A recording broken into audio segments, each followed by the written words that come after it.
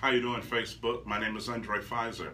I'm in the midst of a personal coaching class right now, but there was such an awesome connection of spirit with me and my student. I had to share some of this stuff with you. It's like whenever I feel this, I have to share it with you and everything. You all right over there? I'm not okay. I see you doing. I don't know what you're doing over there. You need to calm down. I don't know what all you're doing over there, and you need to cut it out because it's making me uncomfortable. I'm very uncomfortable here. But yeah, we were just talking about vision. It was just a flow. And whatever you give your attention to, it comes alive. I want you to know that whatever you give your attention to comes alive. Whatever you give energy to comes alive, whether it's good or bad. Whatever you give focus to, if you give energy to worry, worry comes alive. If you give energy to doubt, doubt comes alive. Whatever you give focus to begins to live. Whatever lives has attention on it. Whatever is alive has attention on it. Grass is alive because we have landscapers. Trees are alive because we have tree workers. You know what I'm saying? That's probably not what they call, but you understand. Everything that's alive has someone else's attention. So if worry is alive, somebody's the boss of it. And if you want something to lose its job, you have to take the attention away from it. Do you guys understand? My client is holding my phone. So do you guys understand? Yeah, y'all are watching me. You understand? Whatever is alive has attention on it. And if you want it to die, you have to take attention off of it. If you want your grass to be alive, there's someone who's cutting it. Every nice yard has a landscaper. Every nice yard has a landscaper. Every nice field has a farmer. Everything that has life in it has somebody tending to it. You see, so worry is alive because someone is tending to it. Fear is alive because someone is tending to it. Doubt is alive because someone is tending to it.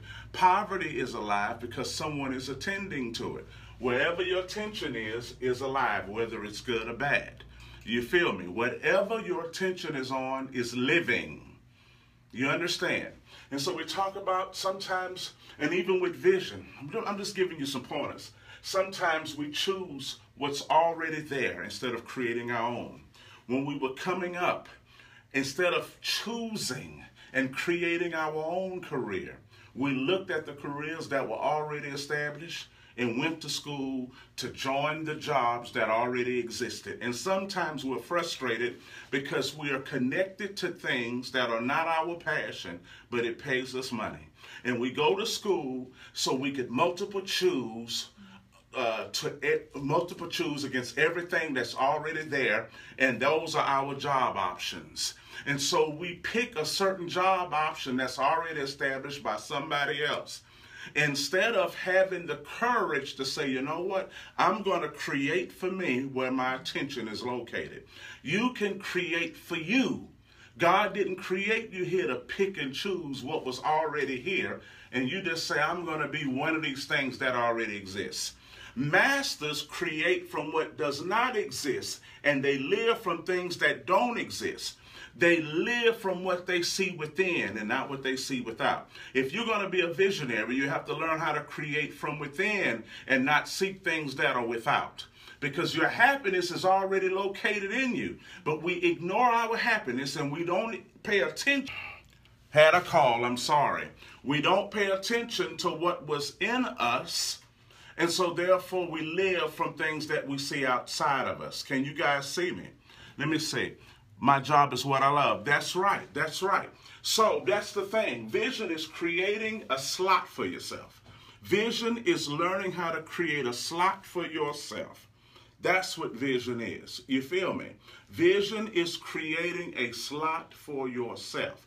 It's saying, this is what I'm going to pay attention to within me, and I'm going to make it live outside of me. Vision is I'm paying attention to something invisible in me, and whatever I pay attention to comes alive. So how many of you are paying attention to what's within you? By a show of hands. By a show of hands, how many of you are paying attention to the thing that's within you? How many of you are paying attention? And you listening to me, I'm still talking to you. I'm talking to them, but I'm talking to you. Okay, you're making me uncomfortable and stuff like that. You're making me really uncomfortable. Y'all, You understand what I'm saying? Vision is paying attention to what's within so it will come alive outside of you. Wherever there is a nice yard, there is a landscaper. You see, whatever is paid attention to is groomed. You understand? If you haven't created your own job, you didn't pay attention to yourself. Am I making sense? Tell me I'm making sense. You're making sense. You better know. Yeah. You better ask. I'm Undrai. What's my name? Undrai Fizer. It's Undrai Fizer. That makes sense. Because I'm supposed to. If you hadn't created your own career in your own life, it's not the devil. You didn't pay attention to yourself. God created us to pay attention to the garden of who we are. Eden means paradise. And God put man in the garden to pay attention to it. You see, your own life is your garden. You have to pay attention to it. If you don't have what you desire, you're not paying attention to yourself. Whatever you pay attention to is alive. Do you guys understand what I'm talking about? So you're not obligated to choose amongst what's already in the atmosphere. You don't have to choose everything you see. You can choose what you haven't seen and make it come to pass. You have to learn how to choose what you have not seen, what's not in the world. You understand? I can only create the work that made me happy, and this is what made me happy. It's not a matter of how can I get some money to do it. It's like, how can I be employed by myself? What do I have that I can employ myself with? What do I have to pay attention to and make come alive? And that's where you get your strength from, paying attention to your dream and making it come alive. Sometimes you can't go to the bank sometime and get a loan on doing you. Sometimes you can't get a loan on doing you. You have to pay attention to yourself. Whatever you pay attention to comes alive. Once again, every nice yard has a landscaper. Every nice yard has a landscaper. Every nice yard has somebody that's cutting it. Every nice home has somebody that's taking care of it. Whatever you pay attention to is alive. And if you're paying attention to doubt, that's alive. If you're paying attention to limitation, that's alive. If you're paying attention to poverty, what's up, Sylvia?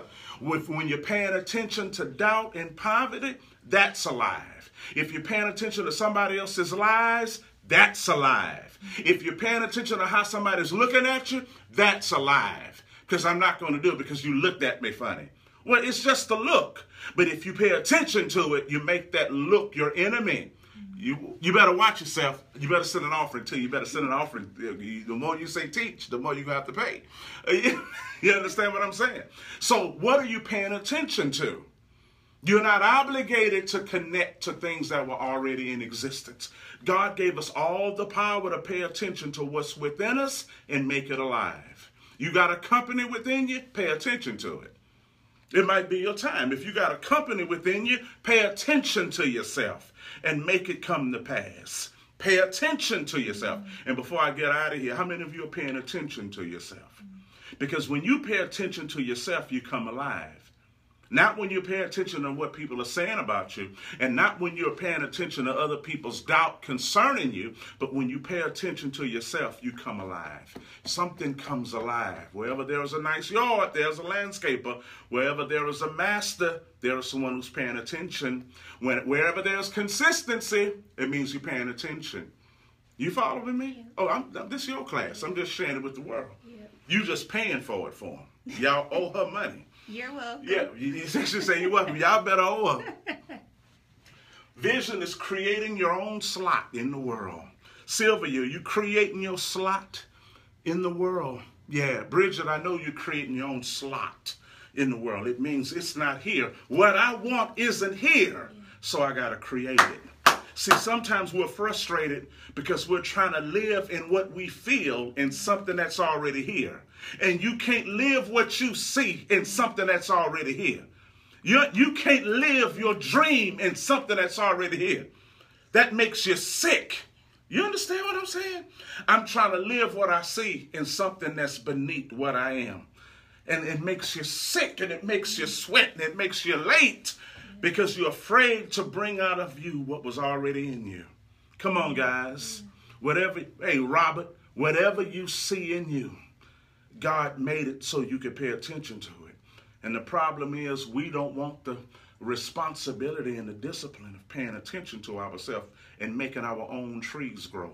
We're trying to live off of somebody else's used trees. And maybe God want to give you a fresh tree to live off of. He may want to give you a fresh tree to live off of. Make it alive, guys. Make it alive. Pay attention to it. Wherever there is a nice yard, there's what? A landscaper. Wherever there is satisfaction, there's a landscaper. There's a husbandman for that thing. You understand?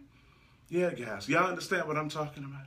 So I want you to take what I'm saying and run with it. I got to finish this class. But she set it off. Sometimes we choose amongst what we already see instead of creating what we don't see.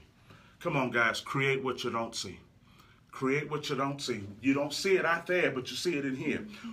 Sylvia, when you don't see it out there, because see, doors are opening for you. So you have to listen to what I'm saying, Sylvia, because you're about to move into something. Ministry needs what you have, but it's so much game out there right now. And you're watching the foolishness that's happening. A lot of the major ones are getting caught up in stuff. And we got to pray for them. But it's so much game out there, Sylvia. So now you got to, whatever you don't see out there, you got to see it in here. And you got to pay attention to it. We can't worry about those who getting caught up in stuff. We got to pray for them. But it's so much stuff you see in here that you don't see out there. So you got to pay attention to it. You got to pay attention to it. You got to pay attention to it. And when you pay attention, it comes alive. It comes alive. Yeah, that's right. You know what I'm saying. You know what I'm saying, lady. Whatever you pay attention to lives, whether it's good or bad. You could pay attention to it with a doubtful mind, or you could pay attention with expectancy. And when you pay attention to whatever you see within, it comes alive. Every nice yard has a landscaper. Consistent worry has a landscaper. When people pay attention to doubt, worry will be their soul tie. It's not a generational curse. It's a generational attention. See, God is too incredible to let a curse just follow you all the days of your life. The thing is, we're training people on what to pay attention to, and that junk stays alive. It's not a matter of a curse following you for generations. It's we train people how to look at stuff. We train our offspring on what to look at. We transfer our fear. And when you transfer a bad habit, the curse continue. It's not the curse, it's the bad habit that we train. People see us look out the window all the time. And whenever there's a window, they keep looking out of it. Why? Because my daddy looked out the window. And before you know it, they begin to pay attention to the stuff you paid attention to. And all of those things stay alive. So this is a season where you need to pay attention to something different. So before I get out of here, how many of you are paying attention to power? You're paying attention to greatness. You're paying attention to your mystery. You're paying attention to your power and your purpose and your potential. Because whatever you pay attention to, there is a nice yard, whether it's good or bad. Now I got to get with my client because she's paying for this, and y'all going to have to pay her back. Okay? Much love. Peace to you.